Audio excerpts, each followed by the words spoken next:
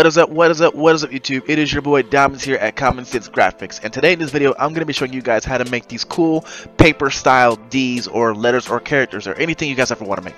And it's real simple and real easy, but let's get into it. The very first thing you want to do is you want to make a border of some sort. So first make a big square, and then you want to center it, and then after that you want to begin drawing the little squiggles and the lines and stuff inside of the square, and we'll get to the reason why after that. So it doesn't matter what you can draw, you can have some fun, you can make it very creative, just have fun with your drawing.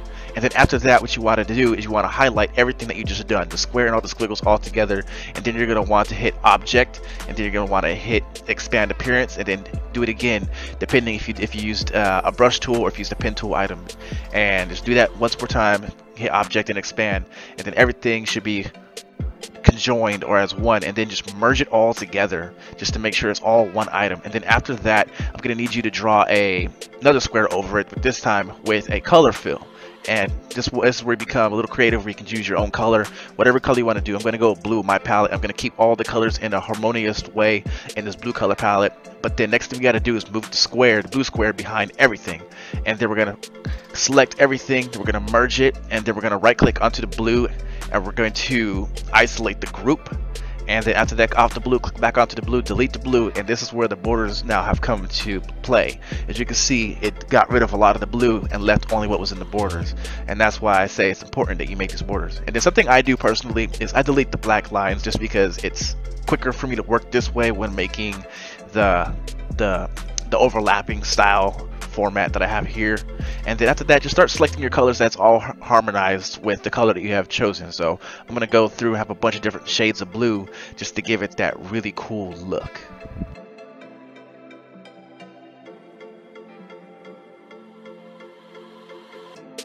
Now that you have all your colors situated with, it is time to get rid of that white spacing and to add your shadow effect. This is the time you can also decide which layer is higher than other layers, which ones are more arranged in the front than the rear.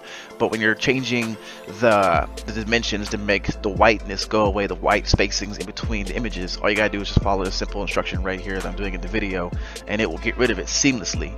And then you can start adding your shadows after you get done placing each layer the way you want it to be. And me, I put the very middle one on the toppest, and then from there on it just spreads out from top to low, kind of like geographic type of style of thing, with mountains and stuff. If you've looked at a map before, you can see the depth or the height of a mountain and then where the valley is at based on the style of layering. And this is kind of the same way, if you will.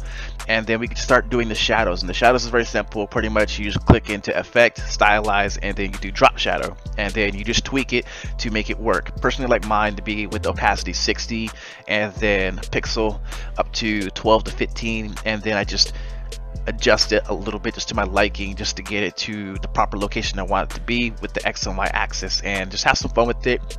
And you can do a lot of things with this depending on how intricate you want your design to be. If you're using weird little squiggles like mine, or if you're using like actual shapes like triangles and lines and actual stuff like that, you can do a lot of stuff just to make this really pop out, but just have fun with it.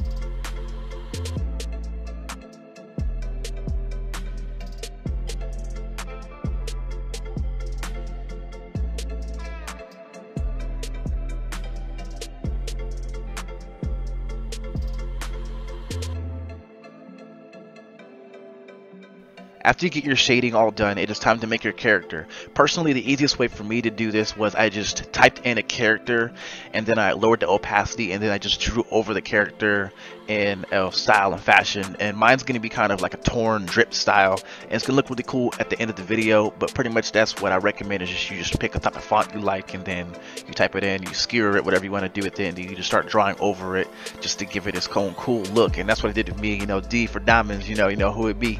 And just gotta have some fun with it. This took me a few tries. I just edited those errors out, and I just made it real quickly, and I just had a lot of fun with it. You know, make sure you clean up the lines, make sure it looks nice and neat and things like that when it comes to the actual design before you start doing the finalizations, and it just comes out looking really good. Now in the next few processes we have to go through, it's kind of rinse and repeat with the merging and the highlighting and the isolating the appearances. Pretty much it's kind of rinse and repeat. So pretty much you want to make sure everything's all selected on your screen, merge it all together, then you want to put a box over it like I just did here, and then you're going to put the box in the back, change the color so it doesn't blend in with the thing, like I said before, put it behind it, and then you're going to want to isolate the groups, merge it all together, because in this tutorial you want to make sure that the initial text is colored black so we can do an outlining style of trick just to make it work better when you put it over that other image I have in the background, which is really simple, really easy, and it just happens to make your workflow go so much more faster when you make something like this. But it's very simple. Like I said, make the lettering actually black. And for the centerpiece, that little D in the middle, what I did is I pretty much just deleted it because I didn't think I needed it, and it actually worked out for me. A little bit of trial and error here, and it just worked out. And pretty much you want to do the same thing. You put another big old square behind the D. You have it in in the same layer as the D, and you put another big square just over it, and you hit this outline button in the Pathfinder window. You hit outline, and then what happens is it'll get rid of all the black and leave a blank space there. So it's really easy just to do this on a quick fly design. Like let's say you want to make this really quickly, or maybe you're doing a whole alphabet for maybe your typography class. You have to make your own letterings, and you can do this real quickly, real easily. As you see there, as I just hit the outline button, and now all I'm left is right here is the outline of the D, which is really cool, and that's why it's important to make it black. And then after that, pretty much you can finalize it by now clicking on the blue square and then adding a stylized drop shadow to it, and then just tweaking it.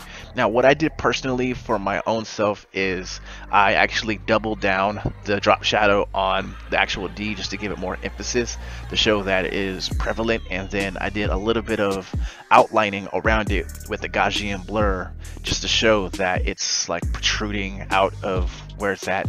As you can see here, I'm doing a double outline on the double drop shadow on the image, and it just really makes it pop out. And if you have like multiple sections, stuff like I did here in the center of the D, then it is okay to to quick selection it by itself and then add a drop shadow to it by itself. And as you see, I doubled it right there, made it nice and dark, and it just looks way better than if it was a little bit lighter, in my own opinion. And then I just start adding these emphasis around the actual image, and then like I said earlier, is I add a drop shadow to that, not drop shadow, a Gaussian blur to it, and then I just lower the opacity, I adjust it, I move them around to my liking, and that's pretty much it. You can make anything this way. You can make anything, not just letters. You can make whatever shape you want to do. If you want to draw something out that's really cool, you want to have this in the background, you can make a lot of cool things. You can make really cool looking water.